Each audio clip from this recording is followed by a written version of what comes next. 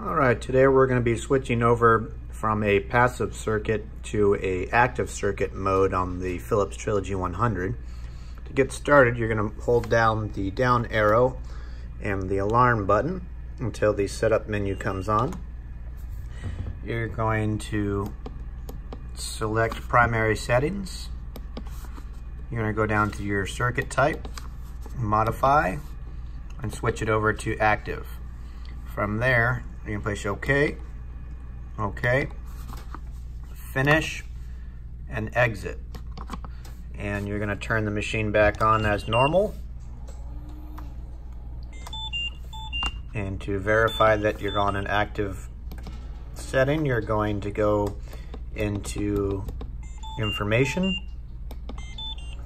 And then as you can see, under information, the circuit type reflects it being active. To set up a circuit is going to be, as usual, the exhaust clear is going to be on top and the pressure sensor is going to be on the bottom.